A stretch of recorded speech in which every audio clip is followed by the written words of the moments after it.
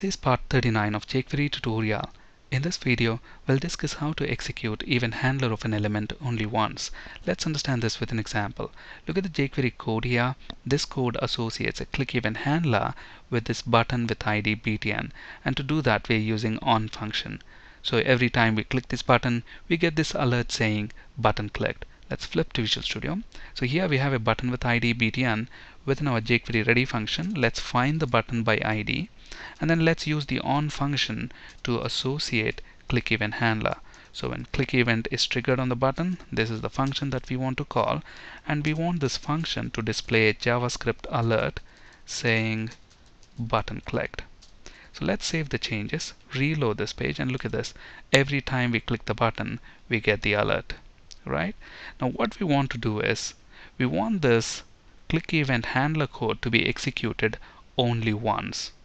To achieve that, we have to remove the click event handler on first execution. So when we click the button, what happens? This is the anonymous function that gets called. It displays the JavaScript alert, and then immediately after that we want to remove the click event handler.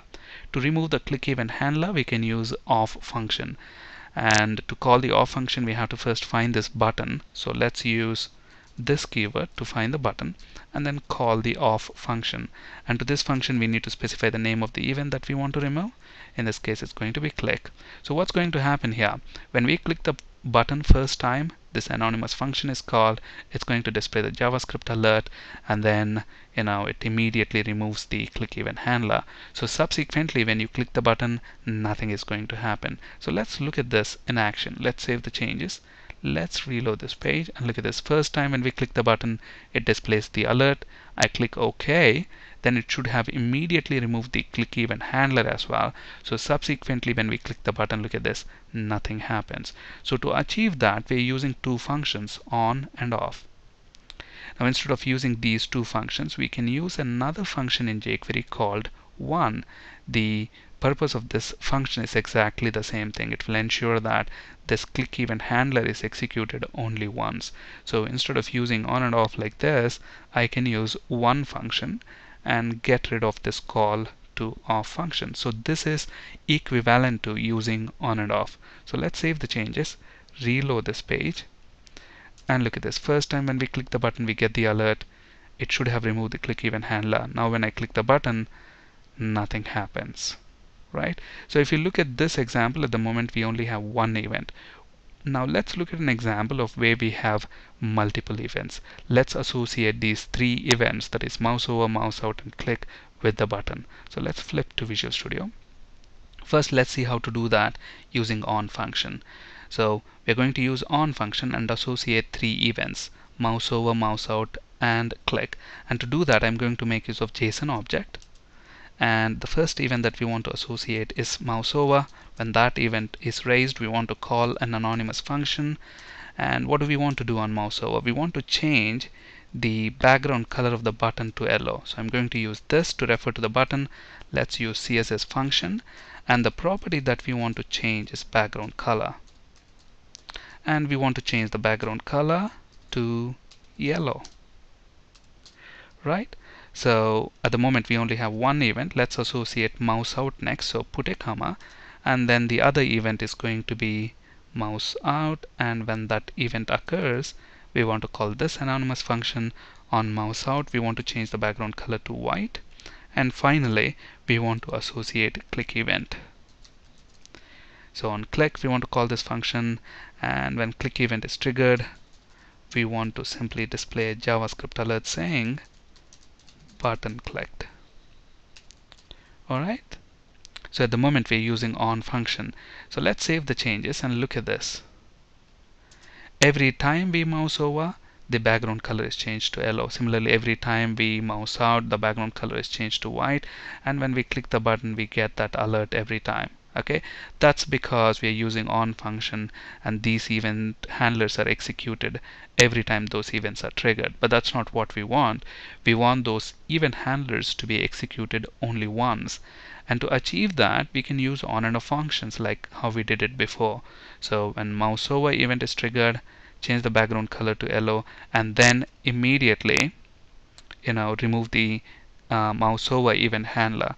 And to do that, let's use this keyword to refer to the button element, and let's use off function, and then we have to specify the name of the event. The name of the event is mouse over. We have to do the same thing for all the three events. So on mouse out, change the background color to white and remove the event handler for mouse out. And finally do the same thing for the click event. Right? Look at this, we have to call off function 3 times. So let's save the changes and let's look at this now. Reload the page. Look at this. On mouse over, background color is changed to yellow. On mouse out, white.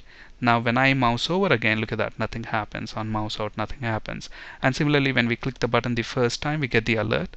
When I click the button again, notice that nothing happens. But to achieve that, we are using on and off functions.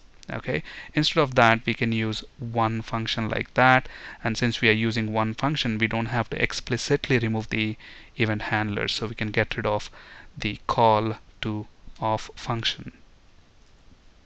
So let's save the changes, reload this page, and look at this. First time on mouse over, background color changed to yellow. On mouse out, white, and when we click the button, we get the alert, but nothing happens after that on mouse over, on mouse out, or when we click. Okay, so here we are using one function. So here is that example which we have rewritten using one function. And now let's look at an example of where we have multiple elements. So at the moment we only have one button, and that has got an ID of btn. Now what if we have, let's say, 2 or 3 buttons like this? Okay, we have 3 buttons at the moment. 3 buttons cannot have the same ID, so let's get rid of this ID attribute for the time being. And within our jQuery selector, at the moment we are using ID selector. Instead of that, let's use element selector. So we want to find all input elements where type equals button. Okay, so what is this code going to do? This is going to find all the button elements and then associate mouse over, mouse out, and click event to all the 3 buttons. Okay, so now let's save the changes. Let's reload this page. Look at that, we've got 3 buttons now, and 3 buttons have got these 3 events associated. Okay, now how is the behavior going to be? Now look at this. On mouse over of this button, background color change it to yellow. On mouse out, white, and when I mouse over again, nothing happens. Now what do you think is going to happen when I mouse over this button? Will the mouse over event handler be executed? It will be. Look at that, background color is changed to yellow, and on mouse out, white. Similarly, the same happens for this. Similarly, when we click the button the first time, we get the click event handler. I click it again, nothing happens. When I click this button, it executes the code. When I click this button, it executes the code. But subsequently, when we click these buttons, nothing happens. So the important point to keep in mind is that this one function executes the event handler at most once per element per event type. So in this example, click, mouse over, and mouse out events are executed at most once for each button element. Here we have 2 buttons, but in our example, we have used 3 buttons. Thank you for listening and have a great day.